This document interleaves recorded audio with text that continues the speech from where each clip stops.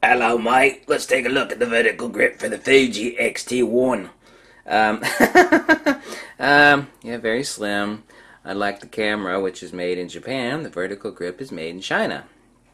However, it is extremely nice quality.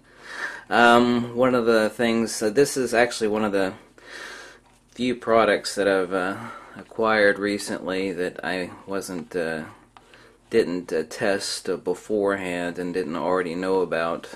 I mean, I've already used the XT-1 and the Fuji XT-10, a bunch of other products before purchasing them myself, but one of the things I was certainly pleased about is the fact that there are spring-loaded gold-plated contacts on the vertical grip for the Fuji XT-1, just as is present on the Nikon D700, but the actual contact mesh between like the Nikon D750 and the Nikon D810 and others is certainly a lot more fragile, and it is something. However, this is certainly a lot smaller of a camera, so there is not as much torque if you were to actually attach like a black rapid strap to the bottom. There is a possibility, especially with a heavier lens, that you would actually, and I know there are a few instances where this is the case, that if this comes slightly detached at all, then you have a torque contact destruction of the vertical grip with the camera on the Nikon D750 or the D810 or otherwise. But even though this is a lighter camera, I am surprised that they went with a more expensive spring-loaded gold contact for that. Now, the actual removable plate, which is just a little rubber pad, same way as they stole the idea from Nikon, which is a good idea. If you remove that, you place it here as a little caddy. It does hold one battery.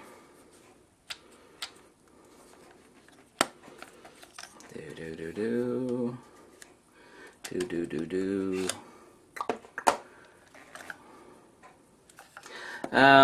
The one thing that I would have liked a little better is if, especially the focus assist buttons and the auto exposure lock and autofocus lock buttons were a little larger.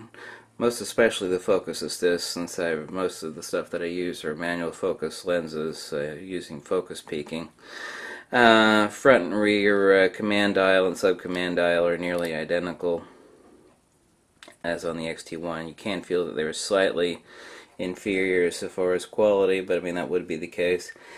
Shutter actuation depression, as far as positive affirmation of when you're actually going to release the shutter, is extremely nice on the vertical grip.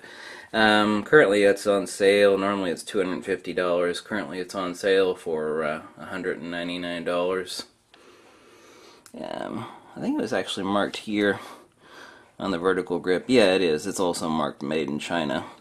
It's rather fascinating is that this black here is actually felt.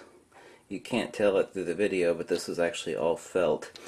I believe part of this vertical grip, from what I can tell, I'm trying to flex it, does have magnesium interlays. I don't know if it's a solid piece or if it's magnesium plates, but it is extremely nice construction, and I actually love it on the Fuji XT-1. As I mentioned to some other people that were talking about viewfinders, that the viewfinder on the Fuji XT-1 compared to any other camera that you've ever used is like looking through a ship's porthole, and everything else is like looking through a toilet paper tube by comparison. So let's take a look at the profile of the actual camera with the vertical grip attached.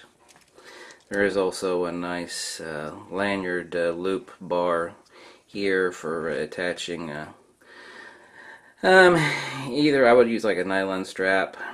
I mean, there's many different ways to attach right here in the base of the vertical grip for the Fuji XT-1.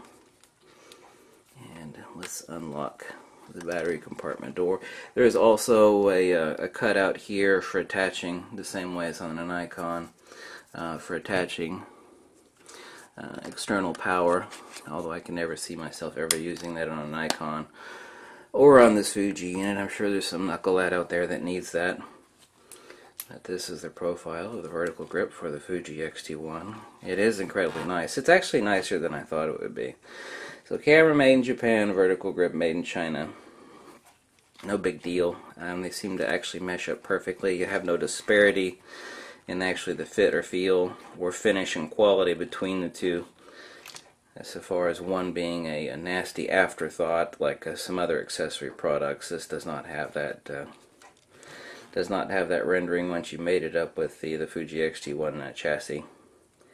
So anyway, take a look at the next video and we'll do a speed startup comparison between the Fuji XT-1 and the Fuji XT-10. Okay, bye.